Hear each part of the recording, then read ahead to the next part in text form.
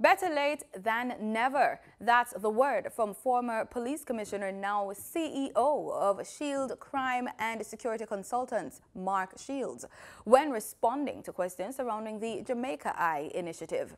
Jamaica Eye connects to closed-circuit televisions, CCTV, installed in public and private infrastructure. I think it's an excellent initiative. I think it's probably 10 to 15 years too late, but better late than never. There's no doubt at all that in any country where their CCTV is being utilised, it has massive benefits. Criminals hate to be identified, either by photograph, CCTV, still images, or of course fingerprints and DNA. But the one that everyone can look at is the image of the particular person. And they sometimes think that because they can put a mask on now, or a balaclava, they're not going to be identified. But in fact, there are many other ways in which, even if the face is covered, we can still identify people that are perpetrating crime.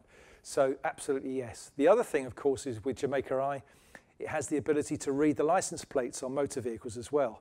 So in the event, as you've probably seen in the past, where I think, for example, a taxi driver in his taxi knocked over a cop on Knutsford Boulevard, there was a big furor about that, but the vehicle was captured, and within 24 hours they recovered the vehicle, and I think eventually the driver gave himself up and was eventually charged with reckless driving. The Jamaica Eye Surveillance Initiative was launched in 2018. Just about 560 CCTV cameras have been installed in the island's main urban centers. It also complements the upgraded Police Emergency Control Center, which monitors up to 2,000 CCTV cameras.